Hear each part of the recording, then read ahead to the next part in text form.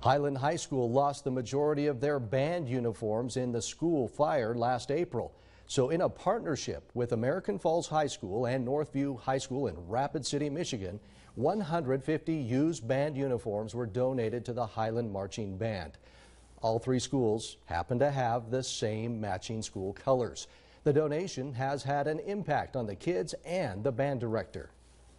The excitement on the kids' faces, that was priceless because, you know, they tried them on, and to see them, you could tell that there was a sense of pride in that.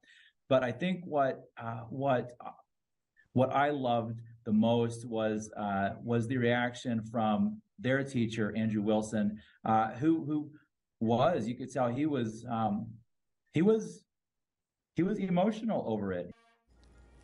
Highland High School was concerned about missing competitions. Well, guess what now? The donation, because of that, has allowed them to continue marching on.